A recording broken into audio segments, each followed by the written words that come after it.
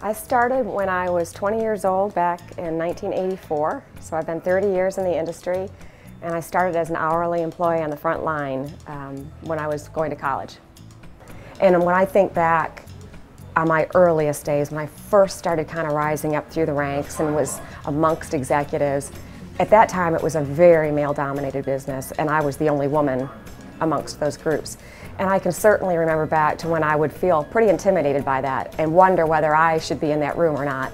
But as time passed, I learned that none of them were holding me back. It was my doubts or my concerns that was holding me back. And I think that having confidence in yourself and knowing you have something to offer will be what allows you to contribute.